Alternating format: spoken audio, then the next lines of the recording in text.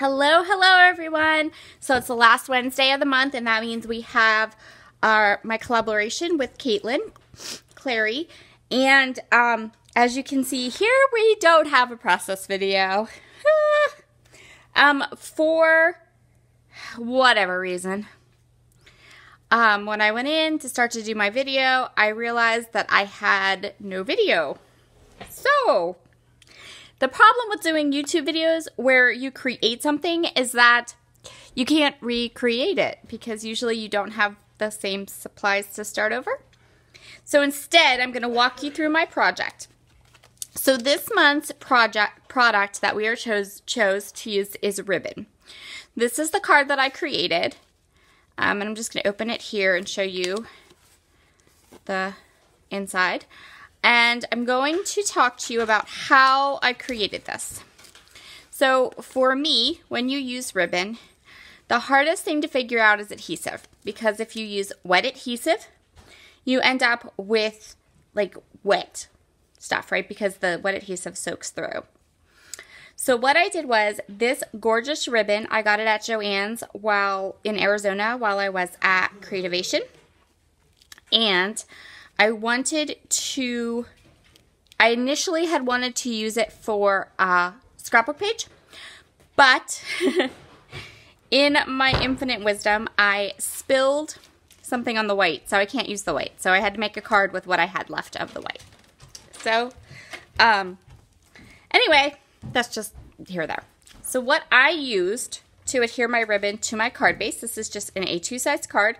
I used glue dots, the ultra thin dots, and I used that to adhere my ribbon so that it wasn't wet or icky or anything like that. And I just adhered it by cutting a strip, folding it under, adhering it in the inside, and then adhering it to the back of my card base. Then for these little floral pieces, these are Maggie Holmes, I used pop-up dots. Again, glue dots, not wet glue. And I adhered them down. I used the pop-up dots because they're nice and thick, so I could put them on the back of the die cuts and like push them down in, and they still gave some bulk. Okay, and then the inside is, you can see here, the inside says thanks. This is a Pink Fresh Studio die and background.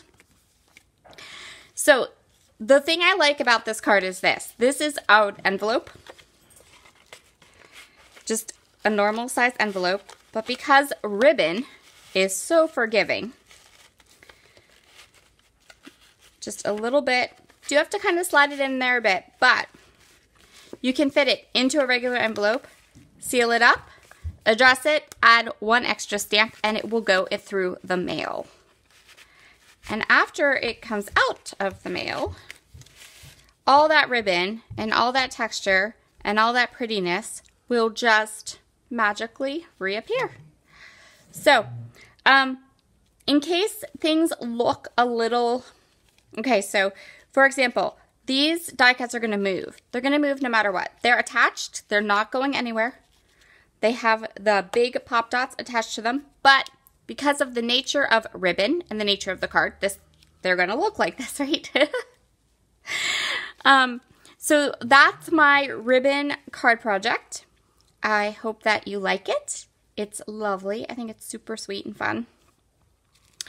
And yeah, I'm totally okay with the fact that it doesn't have that I don't have the process, because I mean, it was a really easy card to do. It's a really easy card. Just grab some ribbon, just put the glue dots on the back of the ribbon. I will say that my nails, so I have gel nails, and when I made this, the glue dots kept wanting to stick to my nails instead of the ribbon. So what I ended up doing with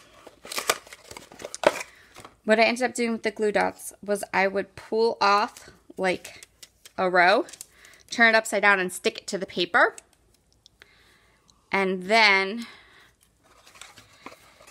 stick the ribbon down on top of the glue dots. It just made it a little bit easier because I was fumbling a little bit with it. But there's my card for today. Make sure to go over and check out Caitlin's video. I saw her card. It's gorgeous. She did like these little cutouts when she backed them, almost like you back a cut file, but she backed it with ribbon. It was super duper cute. So make sure you run over and check out her card.